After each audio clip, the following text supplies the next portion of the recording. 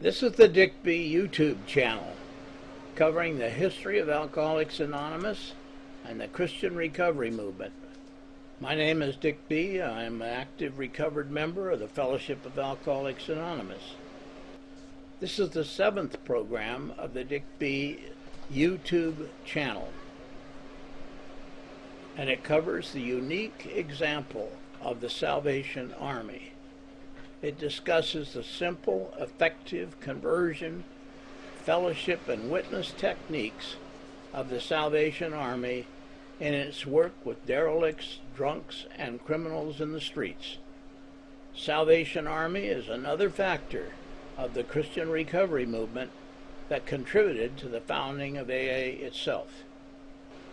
The Salvation Army was founded in 1865 out of the pastoral work of a Methodist minister, William Booth, later known as General William Booth, the head of the Salvation Army. In 1880, a party of 8 Salvationists officially began the work of the Salvation Army in the United States. Little needs to be said about what they do today because their presence is widespread and well known. The important thing for AAs is the book that was very popular in early AA itself. It was Harold Begbie's Twice Born Men, published by Fleming H. Revell in 1909. Begbie's book was filled with accounts of recovered and reformed Salvationists plunging into the slums of London, offering a derelict, drunkard, or criminal salvation and the Bible, and then recruiting the reformed man into joining, quote, God's army, unquote. And nothing before or after set such a simple and godly solution for the problem of drunkenness. It involved the one-on-one witnessing by a devout, recovered Christian. It involved bringing the despairing and despondent drunks to God through Jesus Christ.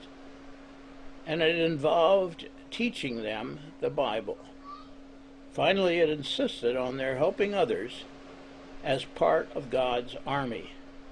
And this, in many ways, was the simple program followed years later by AA co-founders Dr. Bob and Bill Wilson.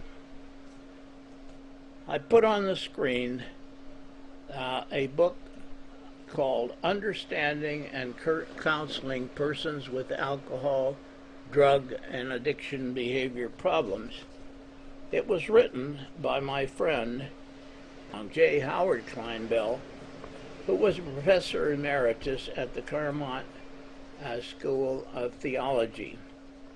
Dr. Kleinbell had been researching AA and the whole Christian recovery scene for years in the backdrop of his specialty, which was counseling people who were afflicted with alcoholism and other addictive problems.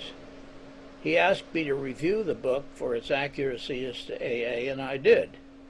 But the important part of that book is that Dr. Kleinbell did a thorough study of the work of the rescue missions and particularly of the Salvation Army, and did an excellent job not only of explaining the Salvation Army successes, but detailed what they did and what others thought of them. And at the close of his book, he asked me to endorse it, which I did, and he has passed on. There is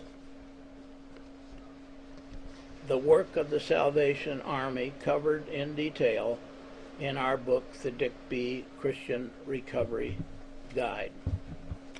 And that's the close of the Salvation Army portion.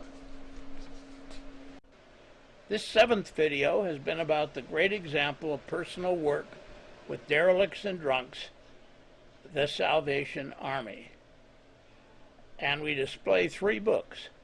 My title, The Dickbchannel Christian Recovery Guide, Harold Begbie's Twice Born Men, and Howard Kleinbell's book, Understanding and Counseling Persons with Alcohol, Drug, and Behavior Addictions.